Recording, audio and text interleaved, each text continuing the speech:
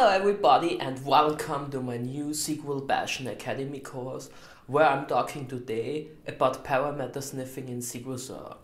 In the past I had a lot of customers who are dealing with a specific problem in SQL Server.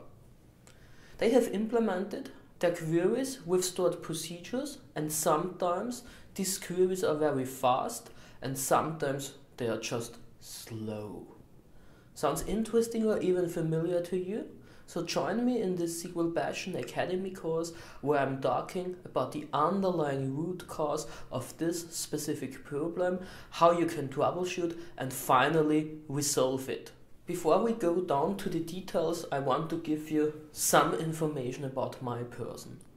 My name is Klaus Aschenbrenner and I'm the CEO and founder of SQLpassion, a European-based company specialized in high-quality SQL Server consulting and training.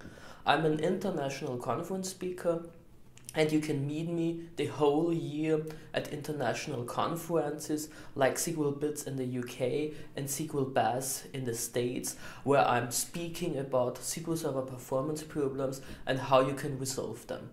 Since September 2012, I'm also a Microsoft Certified Master for SQL Server 2008, which is the highest technical certification that you can currently achieve. You can find further information about my company SQLpassion and my person on SQLpassion.at. You can also follow me on Twitter and watch free SQL Server trainings on my own YouTube channel.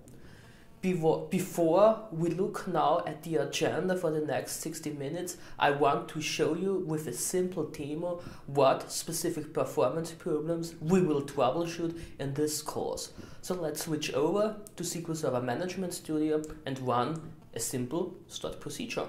I'm executing here the stored procedure get customers from country, which returns all my customers for a specific country. The country itself is passed into the stored procedure as a simple parameter. As you can see, the execution of that stored procedure produces a huge amount of database I/O. We need here more than 1.5 million page reads. When you have a good baseline for your SQL Server workload, it should be easy to determine if these runtime statistics are good or bad ones. Let's assume now that this stored procedure performs very badly because we know from our baseline that the execution of this stored procedure should need around 60,000 page reads. What people are sometimes doing in that specific scenario, they're just restarting SQL Server.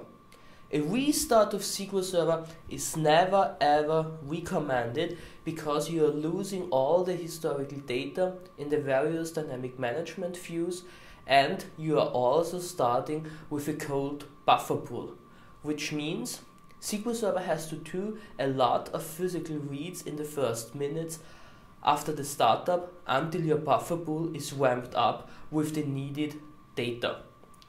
So let's follow that bad practice and let's just restart SQL Server. This takes now a few seconds, and afterwards we are trying to execute that specific stored procedure again. Our SQL Server is now up and running, so let's execute the stored procedure get customers from country again. As you can see, we are just producing now a little bit more than 60,000 page reads for that specific stored procedure. It's awesome to see which good influence a restart of SQL Server can have to your queries. No, not really. There must be some underlying root cause which caused that specific problem. In our case, we just have observed a so-called parameter sniffing problem with all its problems and side effects. So let's have now a look at the agenda to find out more what happened here in detail.